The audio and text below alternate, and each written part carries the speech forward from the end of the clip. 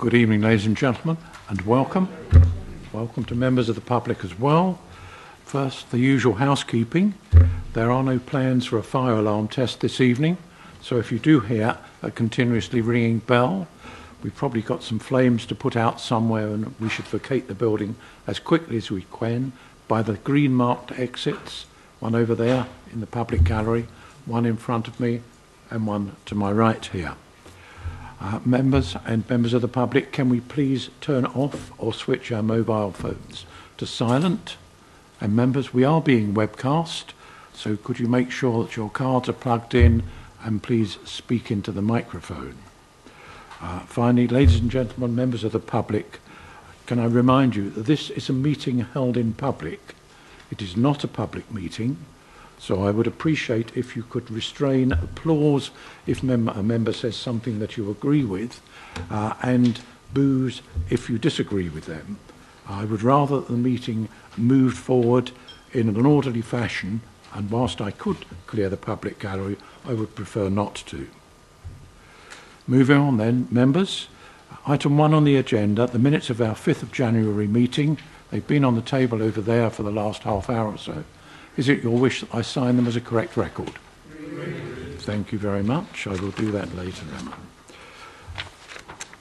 Apologies for absence and declaration of substitutes, Emma. We have apologies from Councillors Brian Adams, Julia Potts, Stuart Stennett and John Ward. We have Councillors Nicholas Holder and Jim Edwards attending as substitutes. Thank you. Thank you very much.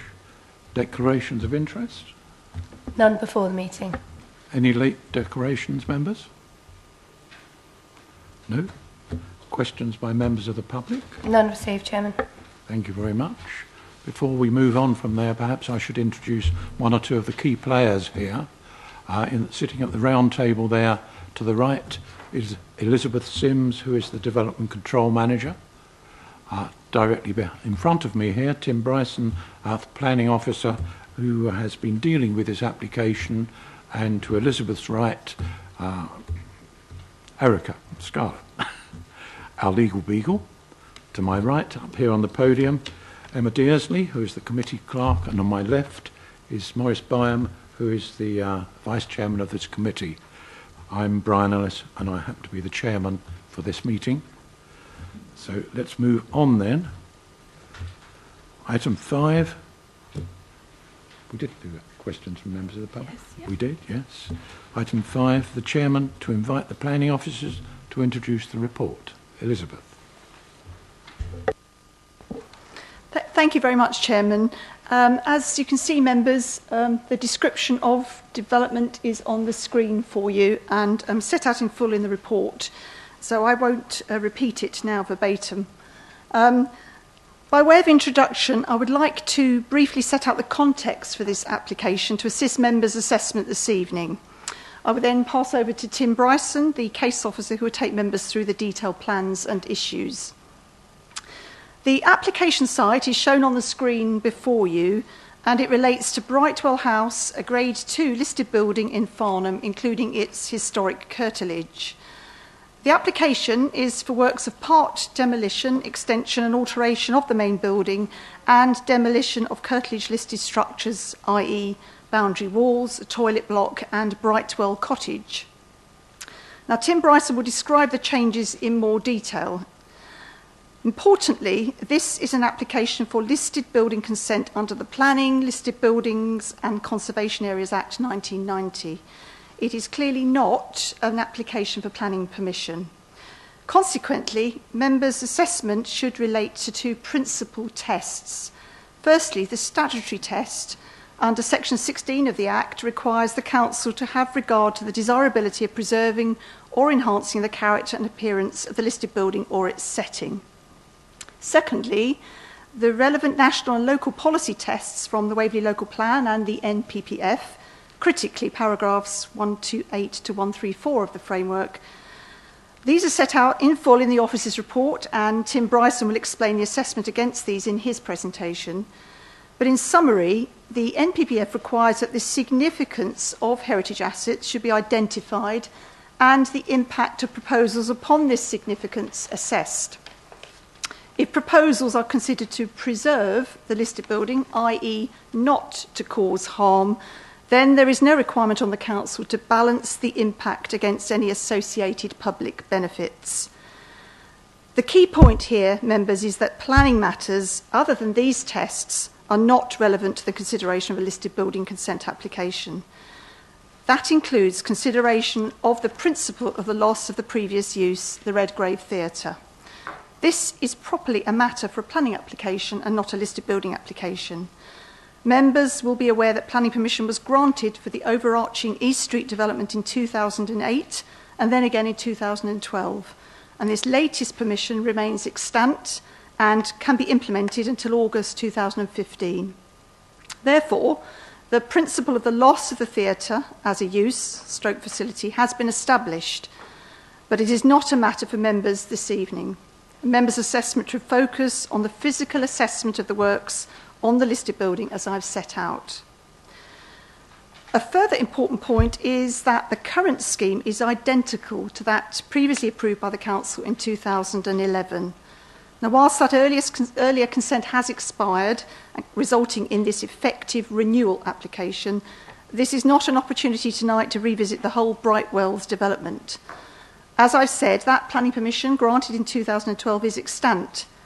The key test for members, as set out in the officer's report, is what has changed since 2012 and whether any changes mean that a different decision on this listed building consent application could now be justified. The officer's report at page 25 explains that there have been no changes to the actual proposal and no material changes on site. Now, whilst there have been changes to the national policy position with the publication of the NPPF and the NPPG, the thrust of those policies and guidance remains the same as that of the predecessor policy document PPS 5, the practice guide to which is still extant. Therefore, officers advise that there's no overriding justification in their view for the council to come to a different view on the current listed building application to the one which it formed in 2011. If members choose to conclude that they want to deviate from that previous view, they would need to support their conclusion with clear justification that there has been a material change in circumstances in listed building terms. Chairman, a final point that I want to make is that English Heritage, as statutory consultee, does not object to this application. English Heritage has made clear in its correspondence that has been circulated to members that it has some aspirational comments about how it believes that the scheme could be improved, but critically that does not amount to an objection. So they have not objected in the way that they didn't object to the 2011 application. It would therefore, in the officer's view, be unreasonable for the council to take a different view on this application to the same proposals, given that English Heritage's formal view is the same as it expressed in 2011. And consequently, the application does not need to be referred to the Secretary of State prior to listed building consent being granted. I trust that background is helpful to members. I'm now going to pass over, Chairman, with your indulgence, to Tim Bryson to take members through the plans in more detail. Thank you very much, Chairman. Thank you, Elizabeth. So members, starting off with the site location, the site's within the town centre of Farnham. It's accessed via vehicles from East Street to the north, and the nearest public car park is to the east, known as Dogflood Way Car Park. As shown earlier, this plan outlines the proposed elements to be demolished as part of the proposal. The Redgrave Theatre outlined at the top of the screen there, garden walls, toilet building and Brightwell Cottage. This is the proposed ground floor plan. As stated in the description, the proposal includes the conversion to 2 restaurants. The restaurants, one would be situated entirely on the ground floor and the other partly on the ground floor and partly on the first floor. Of note here, this is the level up to the proposed extension. These dots indicate the proposed supporting columns, where that part would be overhung. The kitchen area at ground floor here, along with public toilets here and here. And the proposed first floor plan largely restaurant dining space to the main building, with a plant room proposed at the rear, along with a kitchen as well. This is the proposed roof plan. Of note here, there are a number of proposed alterations to the Brightwell's house, largely to reinstate elements that have been original features that have been lost over time, including chimneys, the front pitched roofs here, and 2 rear pitched roofs here. This shows you the existing and proposed elevations, largely the south elevation here, which is the principal elevation facing currently down Brightwell's garden. You can see here the outline of the existing theatre proposed to be removed, and the proposed extension here. You'll note the roof features which I outlined earlier, just here and here. New glazed canopy here, reinstating the windows, and a full replacement of roof tiles to the roof.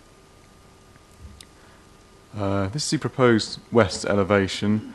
You'll note that the extension does not go beyond the principal elevation at the front. In terms of materials for the extension, it's proposed to have a mixture of timber louvres, timber supporting columns, glazing, and bronze metal fascia boarding. Fascia to the surrounding edge. This is the north elevation. You'll see the existing theatre again there, and proposed large single-storey rear extension along with the first floor extension. And again here the existing proposed east elevation, showing the depth of the proposed extension and reinstatement of some original features here. This is the toilet block proposed to be removed. It's a small brick and tile structure along the eastern boundary of the site. And here, Brightwell Cottage, again a brick and tile building further southeast within the site, but again along the eastern boundary. This just provides a proposed site plan in context with the extant planning permission for the wider East Street scheme. You'll note here the proposed extensions here with the Brightwell house. Just running through some site photographs. So this is the south elevation, the principal elevation. You'll note the theatre structure on the left-hand side, as you see it all in red brick. You'll note the main listed house there. That's the toilet building proposed to be removed. And that's Brightwell's cottage proposed to be removed. And these are 3 of the garden walls proposed to be removed as part of the proposal. This is a view of the north elevation. So all this is proposed to be removed. The west elevation as well. And a view from the northeast corner. You'll see just here the rear of the Brightwell's house itself. And this is the east elevation. And a closer view of the southern elevation there.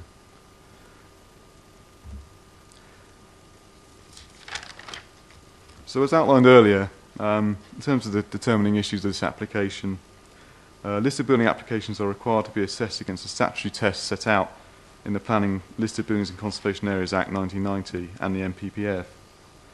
The relevant paragraphs in the NPPF have been set out for members under the Principle of Development section of the report. Critically, officers consider that no harm has been identified with the proposal to the listed building, and thereby some paragraphs of the NPPF, notably 133 and 134, are not applicable in this case. A recent Court of Appeal case has confirmed that local planning authorities should give considerable importance and weight to the desirability of preserving the listed building and its setting. The current proposal seeks consent for the same scheme as that determined in 2011. This previous consent is a material consideration in the determination of the current application. Notwithstanding this, the assessment of the current proposal on its impact on the listed building heritage asset remains a key determining issue. Having regard to the details in the committee report and the above determining issues, members are therefore advised to exercise their judgment, taking into account the advice from the Historic Building Officer, in accordance with the officer's recommendation before them. I'd like to turn members' attention now to the committee update sheet. So since production of the agenda, you'll note we had 15 further letters of objection received. You can see the issues, summary of the issues raised and the officer's response to that. Since the production of the update sheet, we have had a further 7 letters of objection. However, these do not raise any additional material considerations. There has also been one other further letter submitted from a cinema company registering an interest in the site's location. This point raised by this letter is not relevant to the assessment of the current application. It is more relevant to the lawful use, loss of the use, which is relevant on the assessment of the planning permission. So, having regard to all material considerations, officers recommend this building consent be granted, as outlined on the your update sheet. Thank you, Chairman. Thank you very much. We have 3 public speakers with 5 minutes each. First, Dr. Lawrence Carter. I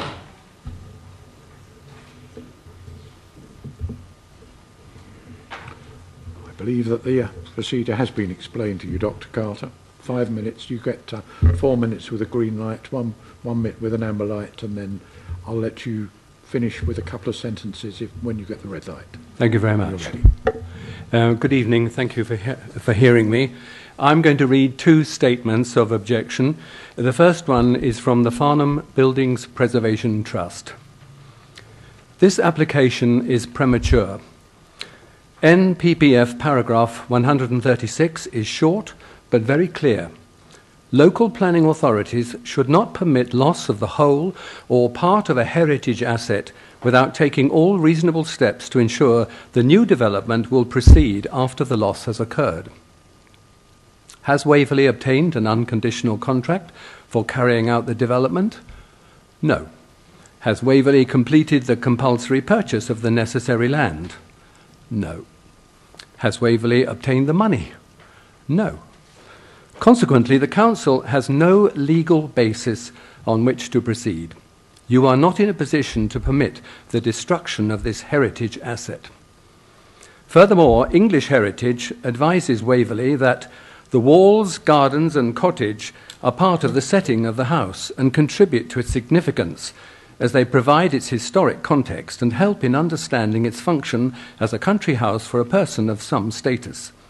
We therefore consider that a better East Street regeneration scheme could be achieved if the historic features that contribute to the setting of Brightwell's house are retained, as otherwise the house will become isolated within a modern development, losing its historic context. In defying this advice, Waverley is setting itself against England's national conservation body. NPPF paragraph 14 states, "At the heart of the national planning policy framework is a presumption in favour of sustainable development." And paragraph 5 states, Resolution 42/187 of the United Nations General Assembly defined sustainable development as meeting the needs of the present without compromising the ability of future generations to meet their own needs. In 1920, Farnham Urban District Council provided Brightwell's Gardens, the bowling green and the tennis courts for the people of Farnham, a valuable green space in the centre of the town. Councillors, you are the current trustees of this amenity. If a large proportion of Brightwell's Gardens were to be built over and the setting of Brightwell's house obliterated, this heritage asset would be lost forever to future generations. The second statement is on behalf of the Farnham Theatre Association and objectors to the demolition of the Redgrave Theatre. On the 9th of January, the website Surrey Online revealed that Crest Nicholson are, after 13 years, still in negotiations for funding, and that key enabling consents are due by the end of the year. The decision on this application must be deferred until investigations have been made into alternative uses for the Brightwells building and all the EIA requirements are in place. Brightwells House is an integral part of the Redgrave Theatre, and the entire complex is listed as Grade 2. Farnham enjoyed a thriving and adventurous theatrical life for over 50 years, which drew its audience from a catchment area far beyond the bounds of the town. Waverley proposes to demolish it to build 2 restaurants. I can think of at least 17 restaurants within a few minutes' walk of the Redgrave. 2 more are no substitute for our theatre, which was created and paid for by the people of the town. 3 NPPF policies are ignored by Waverley.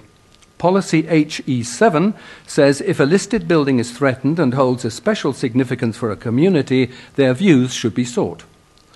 Policy HE 3.1 asks that a heritage asset, such as a theatre, having potential as a catalyst for regeneration, should be protected. And HE 9.3 asks that reasonable endeavours should be made for charitable organisations to take on the buildings. These views have not been sought, and reasonable endeavours have not been made. The Farnham Theatre Association, a charity, can offer expert assistance to tackle the cost of recovering the listed building and operating the theatre. Andrew Welch, who rescued the Chichester Festival Theatre from bankruptcy, is working on a fresh business plan together with the chairman of the Society of Theatre Consultants, Michael Holden. This plan will be ready within a month, and a fully worked-up proposal with proper backing can be made this year. Curzon Cinemas is interested in expanding into Farnham, and its chief executive, Rob Kenny, sent details of this to all councillors last Friday. Okay, just a moment. A proposal for a theatre and an arts cinema would attract visitors to the town and be a focal point for the community. Thank you very much. Thank you very much, Dr. Carter. Farnham Town Council, Councillor Gentiani.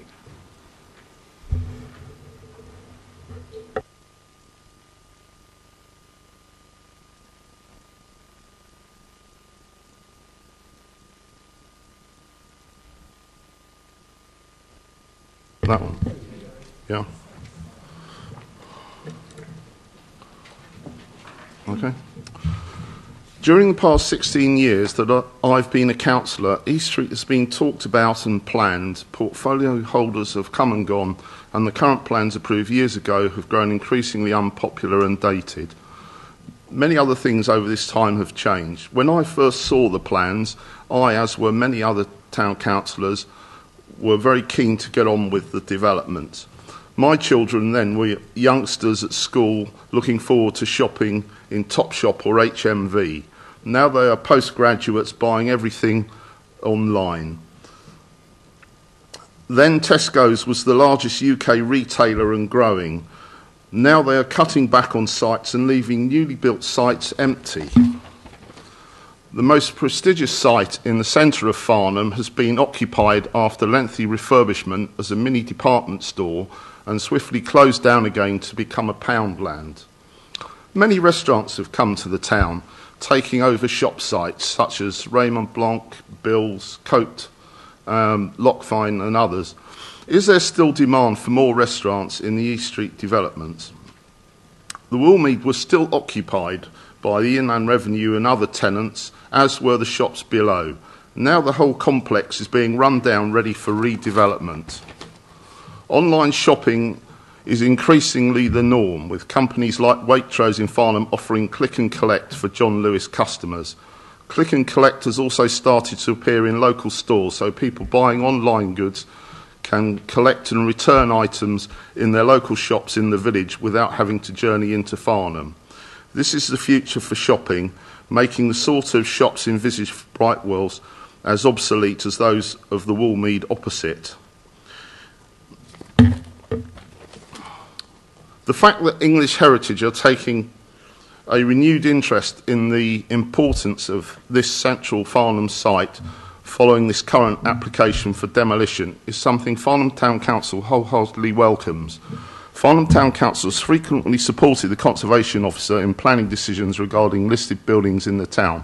Many applications in West Street have been refused due to an adverse effect on a listed building. If there were to be a revised proposal, it would be more consistent if Waverley looked again at the setting of Brightwell's house, as English Heritage has suggested, and include the gardens, walls and cottage in an amended scheme. Despite all this, I recognise that many councillors here will be thinking that they represent people living far from Farnham, and for them the greater good of Waverley as a whole is an important factor. But I believe that for you, the time has come to bite the bullet and acknowledge that the current scheme is not viable. Farnham Town Council continues to look forward to the refurbishment of the East Street area, including the Woolmead and Brightwell sites. But the world has moved on, and as councillors, don't follow Tesco's example, ignoring change and building empty, unwanted shops. Be bold and decide that this whole scheme needs reappraisal, starting this evening with this application for the demolition of listed buildings. Thank you. Thank you very much.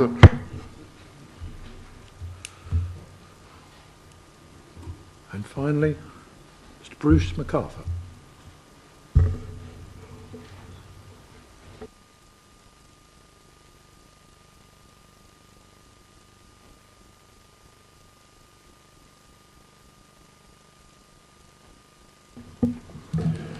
Good evening, Mr. Chairman, members and ladies and gentlemen in the public gallery. My name is Bruce MacArthur. I'm the Project Director for Crest Nicholson Regeneration. I would like to start by saying that Crest Nicholson remain committed to this scheme. We accept that it has been on a long and winding road. As articulated by Elizabeth, the application is being considered under the Planning, Listed Building and Conservation Areas Act 1990. It is not concerned with the planning merits of the wider regeneration scheme, which agreed to the loss of the Redgrave Theatre and remains live. The proposals are the same for the previous two applications for listed building consent. Since the previous approval, the National Planning Policy Framework has been published. The proposals accord with the NPPF policy on designated heritage assets and with local policy in respect of listed buildings and their settings. The key consideration in this case is securing the viable and sustainable long-term use of Brightwell's house.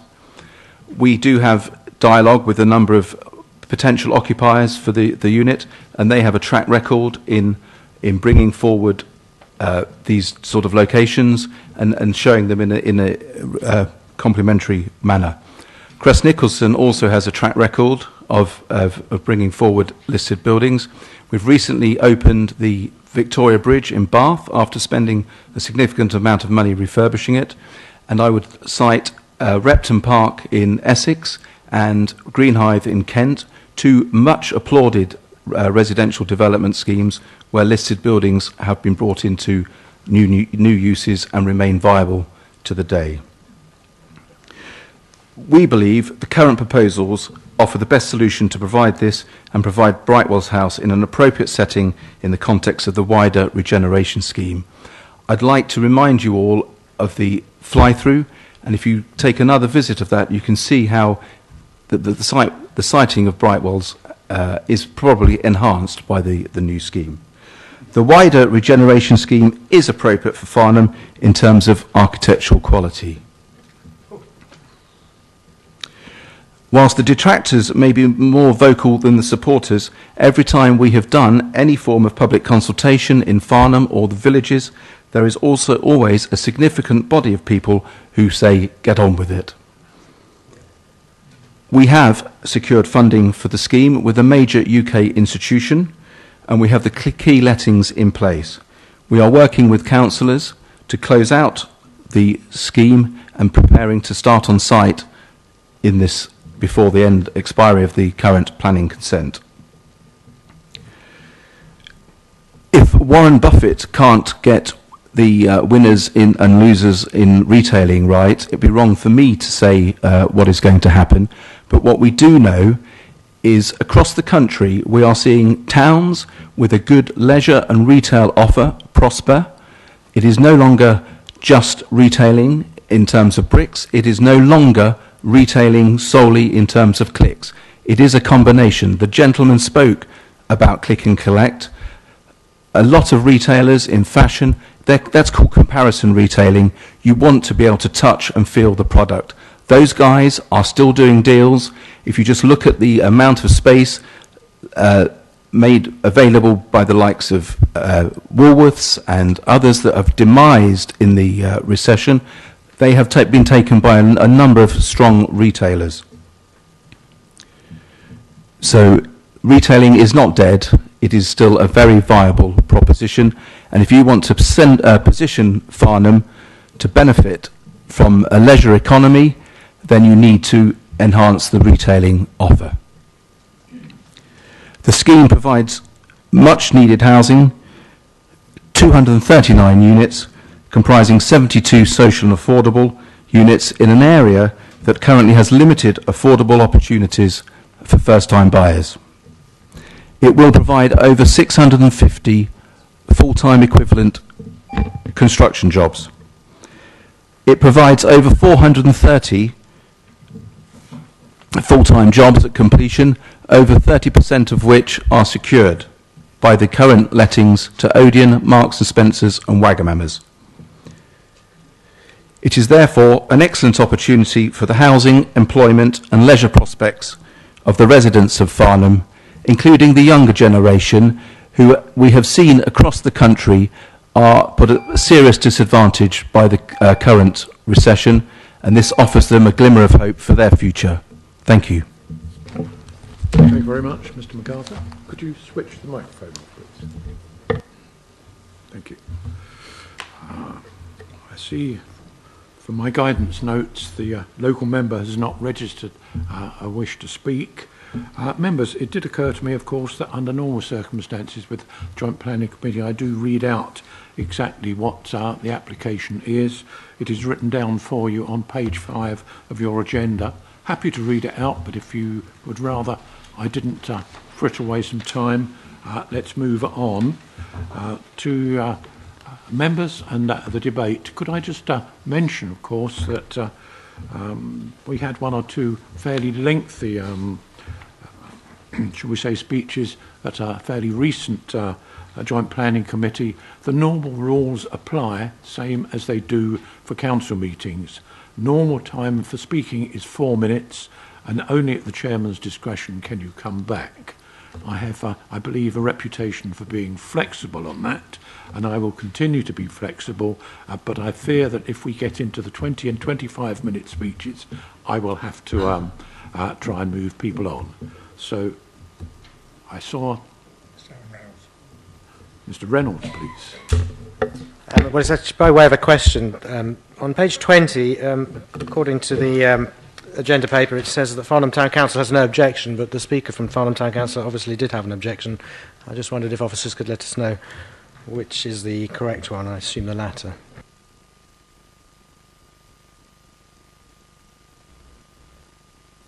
Yes, it is correct. No objections.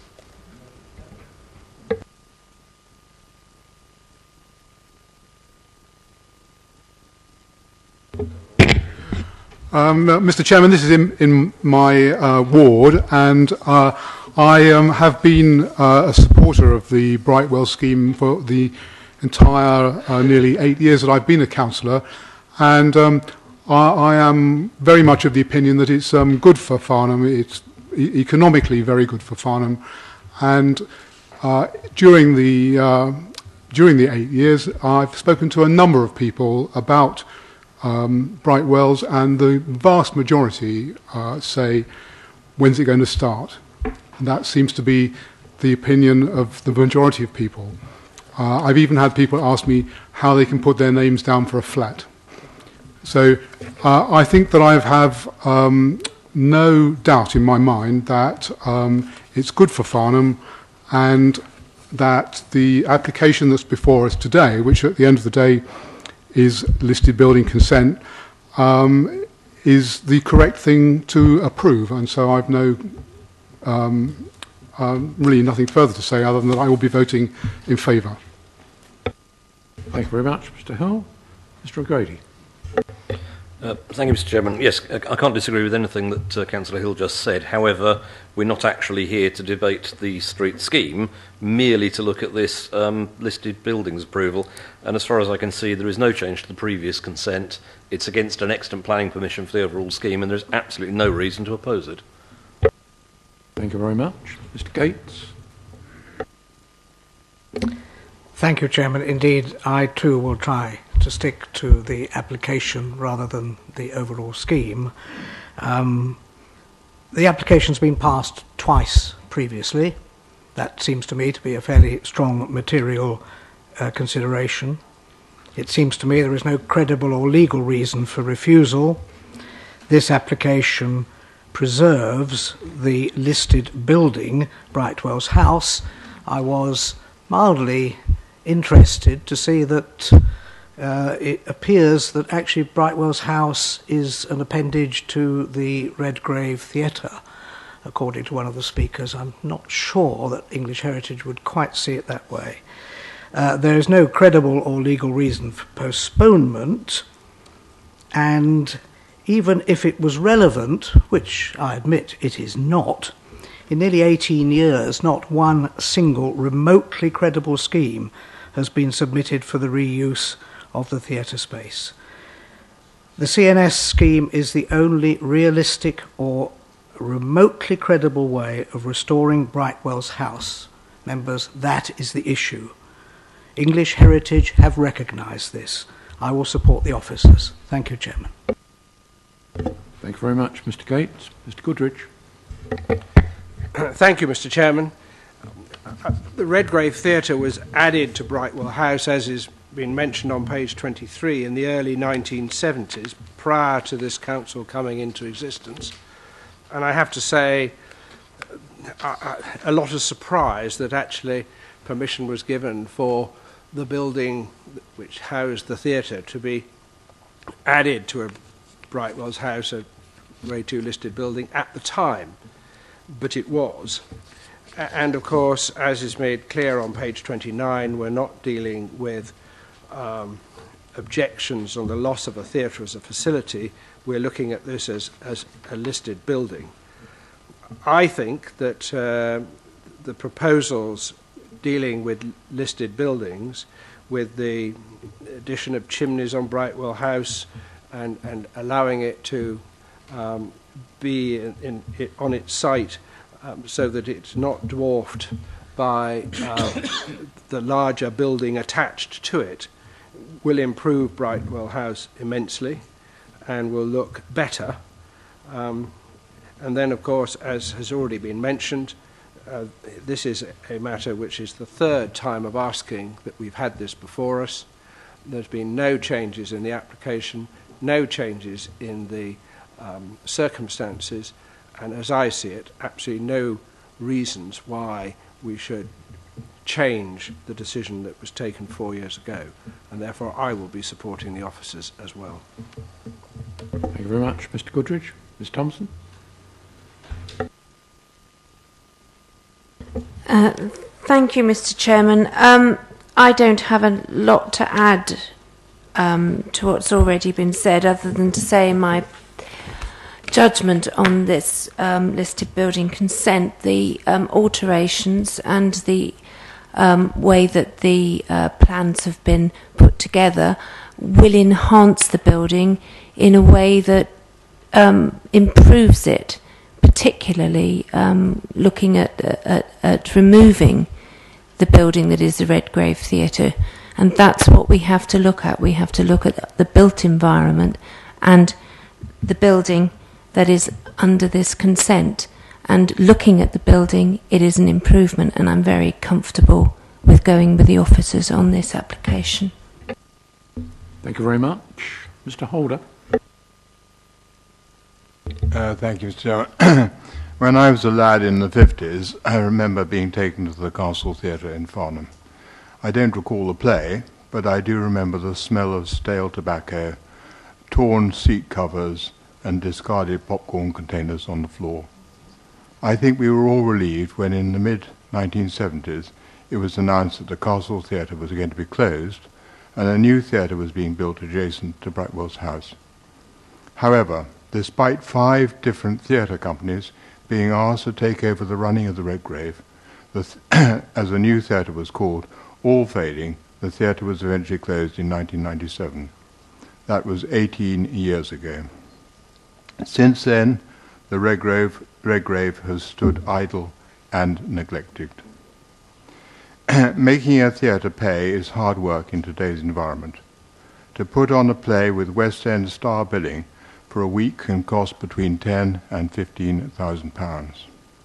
To a large West End theatre, such costs can be recovered by the selling of just 5 rows of seats in the stalls. But to a small country repertory theatre, it means the selling of between 300 and 450 seats at £30 a ticket.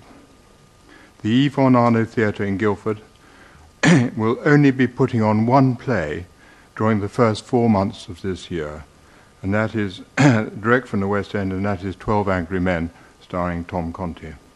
The theatre relies on keeping costs down by producing low-cost productions, such as An Evening with Monty Don or with Dame Joan playwright, and has formed association with other theatre companies to perform plays involving resting television actors and actresses. It is closed most Mondays and some Tuesdays, and with the loss of Arts Council funding, it just keeps its head above water with the help of a large group of guardian angels and some dozen or so sponsors. The Haymarket Theatre in Basingstoke has all but closed, but opens its doors about 5 or 6 times a year for amateur dramatics. I don't believe there is a future for the Redgrave Theatre. However, I am aware that there are some 250-odd residents of Farnham who believe it has. I would therefore, at the conclusion of this meeting, and if the decision of this committee is to grant permission for listed building consent for the demolition of the Redgrave, would request a deferment of 1 month till the end of February, by which time Mr. Andrew Welsh and his colleagues would have produced a viable 5-year business plan with guaranteed funding for the restoration and renovation of the Redgrave from its present state to that of a modern, fully functioning theatre. If such an undertaking is not forthcoming by the end of February, and the applicant has fulfilled all the conditions attached to this application, then at least we can authorise the demolition of the Redgrave with a clear conscience that we have at least given the Farnham Theatre Association a clear hearing. I appreciate this may not be legally possible, but I'd like it to be discussed. Thank you, Mr. Chairman. Thank you very much, Mr. Holder. I'll come back to that. Mrs. James. Chairman, thank you very much. I'm going to take a contrary view, but I'm sure that won't come as any surprise to you or to my fellow members. I do recognise, I'm going to start by saying I do recognise that the design of the extension and the occupancy by the restaurants, well, that's the enabling element, which we all know what that means. It's the way of gifting the money to try and achieve some form of preservation. But the questions for me, starting with, is the preservation via this means, am I comfortable with it? No, I'm not. And I'm not comfortable because of the demolition of some of the other elements which I see as being pivotal to Farnham heritage. Design, is it acceptable? I don't think so. That's obviously a very personal view, but I think we could do a lot better. And the third test for me, a very important one, is have we exhausted other options? Whether it's retention of the theatre or have we looked at other partners? And I don't think we have, and I think we should. The key concern I've got is whether the permission we give tonight would be a material factor for the continued development as the contract and numerous contract extensions have been given. Would that allow to continue and just gain more time? And bearing in mind it has been derided and that this has polarised Farnham as community in terms of support or against. I go back to the point that we've had so many contract extensions. I voted no for all of those, but I do still question the viability of Crest Nicholson to deliver, and I don't think I can support a unit of the development which somehow kick-starts something that actually needs a very major review and a back to basics and see whether we couldn't do better. And I don't like the idea And it's my words, Chairman, that I think by going ahead with this evening, we effectively then make ourselves hostage for an even longer period to Crest Nicholson. I go back to my last point, if you don't mind. I'm revisiting something, but if Crest Nicholson were not a pivotal partner in this, could we actually look at other options, and could we bring forward something that would better preserve this building and be much more constructive to the ongoing heritage of Farnham? So thus, at the moment, I will not be able to support the officers, but I thank you. Thank you, Mrs. James. Mr. Morgan. Thank you, Chairman. To a degree, I'm somewhat surprised to find myself in agreement with some and not other members here this evening.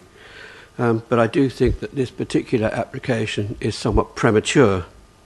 There are no firm, accepted, viable, on-the-books proposals for Brightwells yet. There are schemes, and Crest Nicholson tell us tonight that they remain committed to the scheme. But, Chairman, I've sat in this place before and heard those very same words from the very same firm in exactly the same words on this matter, and I'm beginning to get a little weary of them. Elizabeth Sims told us that we should not consider the wider scheme, only the application that's before us. But it isn't possible to consider it entirely on its own, because the reason for the application for demolition is in fact the Crest Nicholson scheme for Brightwells. Once it's demolished, this curtilage of what is a listed building will be lost. It will be gone. It should have been better maintained by Waverley so that it wasn't in such a dreadful condition now, and given the millions that have been spent on leisure in this borough in the last few years, this would have been a paltry sum by comparison. But that's another issue. Letting a listed building's curtilage deteriorate deliberately in order to be able to demolish it is not an accusation I'm sure could be levied at Waverley. I'm curious too as to why there has been no public consultation about this. It is quite normal with a major public asset that is a listed building to have a public consultation before a demolition takes place. It's not necessary, it's not statutory, but it is normal and a perfectly reasonable thing to do. But I suspect that in fear of a negative result from the public consultation, this has not been undertaken. I fear that if we do go ahead with this, with approval tonight, we will then have committed ourselves to a particular course of action, one which is not yet, if it ever will be, a definite course of action. We will have committed ourselves to something that we may regret later if alternative proposals should come forward. It's not necessary at this stage of the development. It could be deferred to a later time. I do not know what the sort of proposals that Councillor Holder has suggested how they might materialise, or if they would materialise at all. But they should be given an opportunity. It will cost nothing to delay this application whatsoever. Chairman, there have been lots of other developments in this area, in other towns, with or without the local authority involvement over the 10, 12 years that this one's been in the pipeline, all of which have been completed satisfactorily, but Brightwells, no, it hasn't. And I'm very, very concerned that we go any further whatsoever down an enabling line, such as demolishing the curtilage and the Redgrave Theatre, until we know where we are with the main Brightwells scheme. Chairman, both the portfolio holder and the leader of the council, at the time that the Brightwells scheme was first initiated, have all died. They've all gone. And I do wonder, wonder quite seriously, whether some of us will have died too before it materialises. Thank you, Chairman. Thank you very much, Mr. Morgan. Mr. Mulliner. Thank you, Chairman. Start off with a couple of questions to the officers. Is any part of the original Brightwell house being demolished?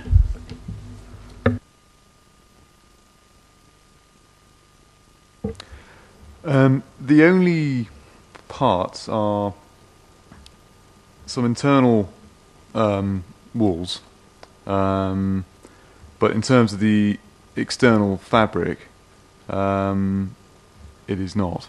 There is nothing. Good. Thank you. Is any part of the garden being built over? Under this consent, no, but I'll bring up the extant. That's the extant consent for the wider East Street planning permission. Thank you. On the idea of a deferral, not only is it probably improper for this sort of application, but it's utterly irrelevant in practice. It's open to any third party at any time to come forward to the landowner with a proposal. I can't believe anything will happen within a couple of months. So a request for a deferral for a month in practice means that if there really is a business plan to be put forward to Waverley in the next month or two, there is plenty of time to do that. And if it were a real knockout, then I dare say it will get proper consideration. But I have to say, there's an extraordinary coincidence between the dates of planning meetings and the emergence of proposals to do something different. These things could have come home at any time in the last 18 years, so why now? Lastly, I think I heard the gentleman from Crest Nicholson say that they now had secured funding, which, if correct, is, I would have thought, a piece of major news. I shall be supporting the officers. Thank you.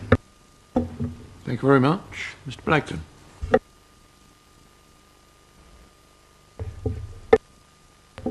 Mr. Blagden.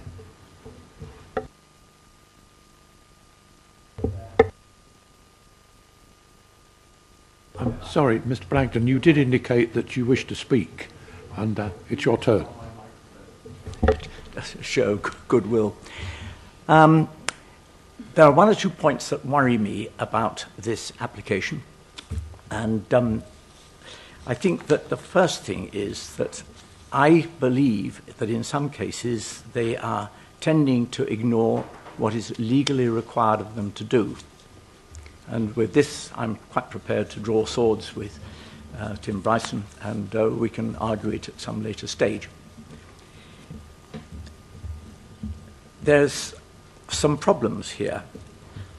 I cannot ignore the opinions of some of our residents, and they have made themselves quite clear on this. I know that there are people who say that Farnham is the kind of organisation where we're divided into two parts. We are not.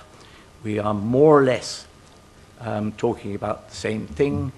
We, even those who are by the urban myth are meant to be dead against the development, we don't like the Crest Nicholson development as it is. We do want the development of Farnham East Street.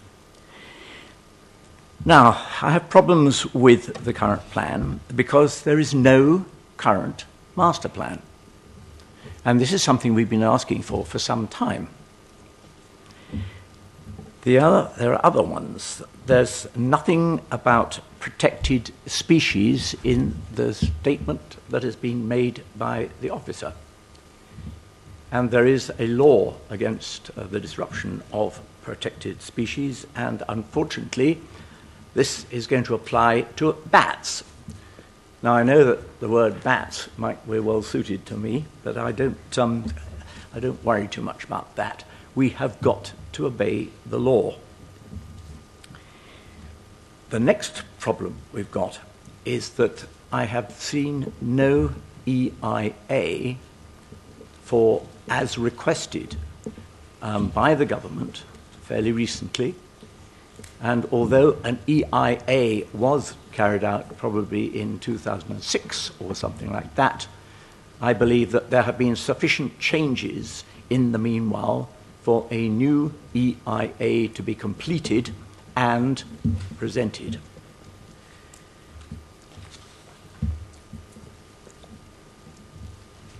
To finish, the government has made it clear how we must apply the law in our decision tonight.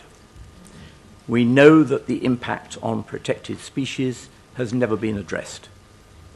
The law has not been assessed, although I know that there is a bat house to be built at some stage, and that itself is an indication that retrospectively they have decided to do something about this.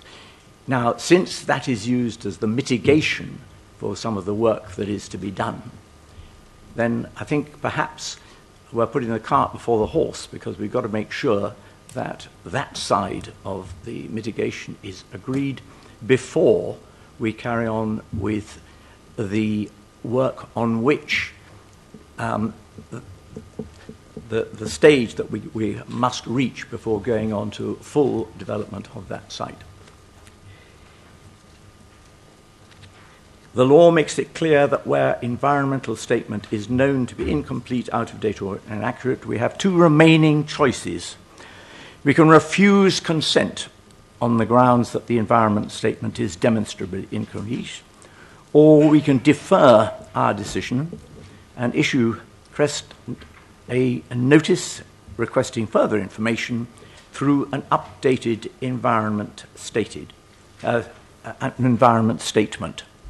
I will therefore be not refusing the thing, but I would require an amendment to defer pending due assessment of VAT impacts and mitigation. So I will be making that proposal. I will not be able to vote with the yes.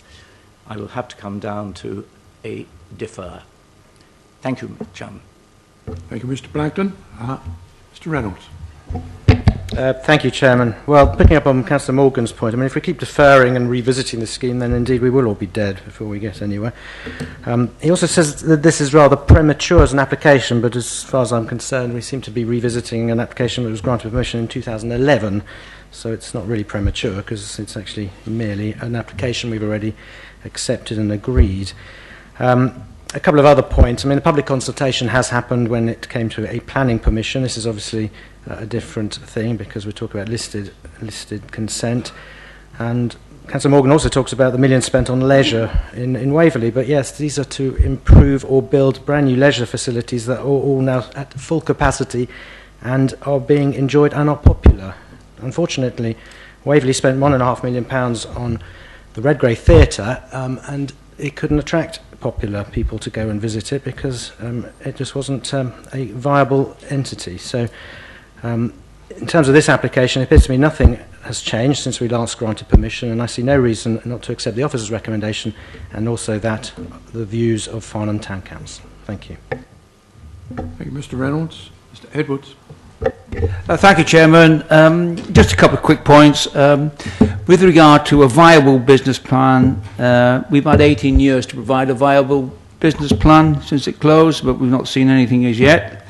And I understand fully Councillor Morgan's concerns regarding his health. I know he's speaking for himself, and I hope he recovers full health in the near future. That's it. Thank you.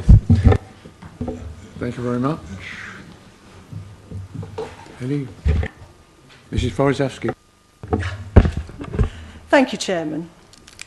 I will be brief, very brief, but I would like to add that I'd make no apology for representing my residents or the time taken to do so in this meeting or any previous before that. Some of the matters before us are far too important to be curtailed by time. But as I say, I will be brief. Can I ask the officers, please, taking into consideration what my colleague has said to me at my right, does this application fulfil the legal obligations as mentioned by my colleague, and is it different from the last application? Thank you, Chairman. Thank you very much, Mr. Forezewski, for the brevity.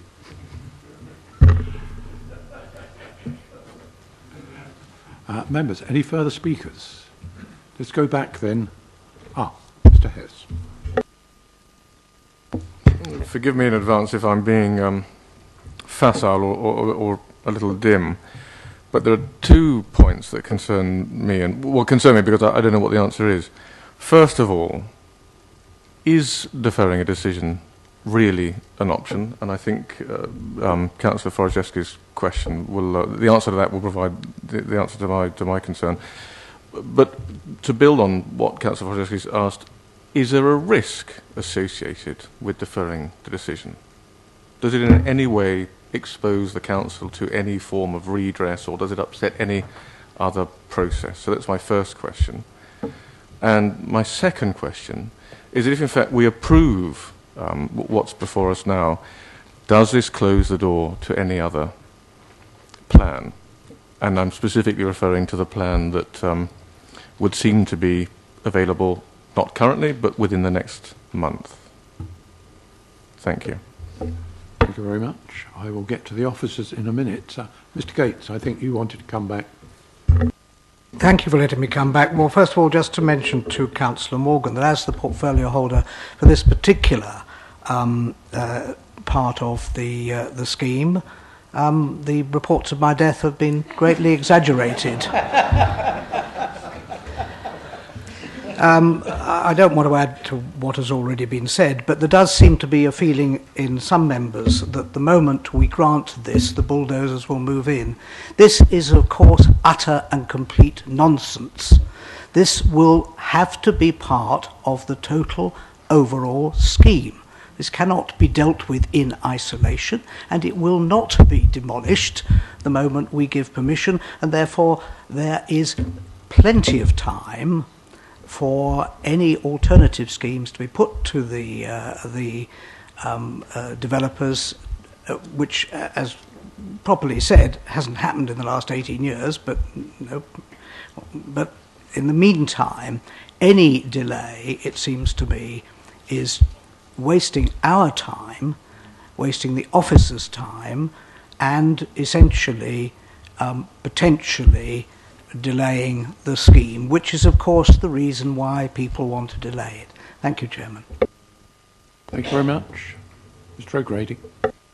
Thank you, Mr. Chairman. Yes, I just wanted to ask the officers for some technical advice, because I'm a little confused by what Councillor Blagden had to say. It was my understanding that when it comes to things like EIA and protected species, these are a matter for the planning consent, not the listed buildings consent, and we're only talking about listed buildings consent. Could the officers possibly clarify that? Thank you very much. There were several points that I think the officers would need to address. Firstly, the protected species, particularly the bats, the environmental impact assessment, and would there be any problems with deferring this application? Elizabeth? Thank you. Thank you, Chairman. Firstly, in relation to bats, the application is for listed building consent, and as I said at the beginning of the meeting, your judgment is essentially around assessing the impact on the fabric and the setting of the listed building. However, it is illegal to harm bats, as you know, and any permission granted would not override the duty on any developer to comply with the habitats regulations not to harm a protected species. So that would remain in place in any event. But more importantly, the ecological issues in respect of this site were fully taken into account in the environmental impact assessment on the overarching planning permission. So Councillor Reynolds, I think it was, said that or it might be Councillor O'Grady, thought that the link between EIA was just with the planning application. We have to be a little bit careful in that this is European legislation which talks about projects. So a very significant listed building consent could theoretically require an environmental impact assessment. In this instance, as a standalone development, it is not an environmental impact development. It is too small to warrant environmental impact on its own. However, the proposals to convert the building, extend it, and to carry out the other works, of course, are also wrapped up and covered by the main overarching permission, which was subject to environmental impact assessment, and that included consideration of the ecological issues. So, Chairman, the conclusion on that is that there is no concern for you members that you would be in breach of either the habitats regulations or the environmental impact assessment regulations if you were to grant listed building consent on this tonight. The other issue that was raised was about deferral. My recommendation would be that, having regard to the fact this is an application to assess the listed building, that there would not seem to be good grounds to defer the application. If you, for example, were asking for more technical information about the assessment, that you really couldn't make a judgment without that, and I would urge you to be aware that, having regard to the fact that listed building consent has already been granted twice for this development, it's highly unlikely you could come to that conclusion. But to defer it because there may be further interest in this site by another party, that would not be a reason, I think, reasonably to defer this listed building application. But I'd also refer you to the relevant point that Councillor Mulliner made, that it doesn't stop any other offer coming forward, if there is one, to approach the landowner. That is a matter outside of the planning process, and that could happen at any time and could have happened at any time over the past several years. Thank you, Chairman. Thank you very much, Elizabeth. Mr Morgan, I think you wanted to come back.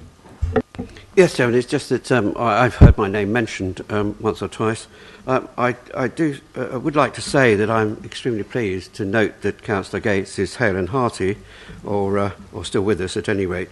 But he was not the original portfolio holder. It was a certain Captain Peter Burden, who I did know slightly. Councillor Gates was only the architect of the butchering of Councillor Burden's original scheme and produced the abomination that we've had before us recently.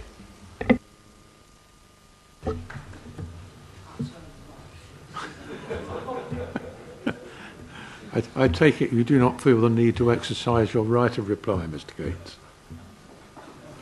I think I see a shaking of head. Can we go back then, members? Mr Holder, some while ago, in fact, proposed that this application be deferred for 1 month. I don't know whether there is a seconder for that. There is. There would appear to be 2. So we have a proposal that the application be deferred for 1 month. I think you said until the end of February, Mr Holder. Can I see those in favour of that proposed deferment? 1, 2, 3, 4, 5. And those against, please. 14. Abstentions. So we will not be deferring. Are there any other speakers, members? Because if not, perhaps we could go to page 30 on your agenda, and you have the officer's recommendation there that listed building consent be granted for 6 conditions, and I think 1 informative. Can I see those members in favour of... Chairman, can I ask that we have a recorded vote?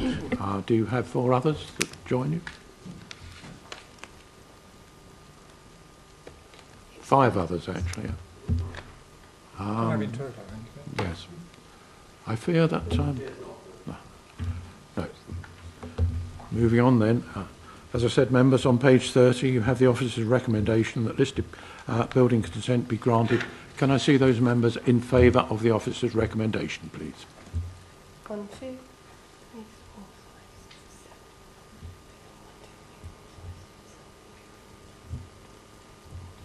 6, 7, 16. And those against?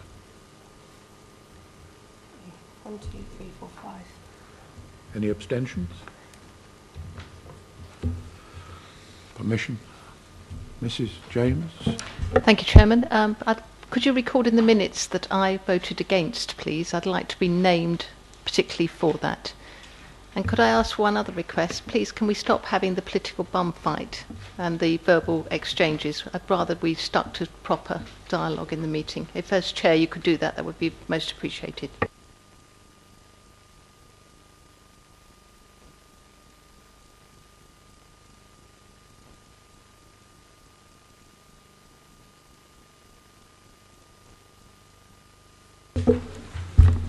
Nothing else. We don't need any legal advice.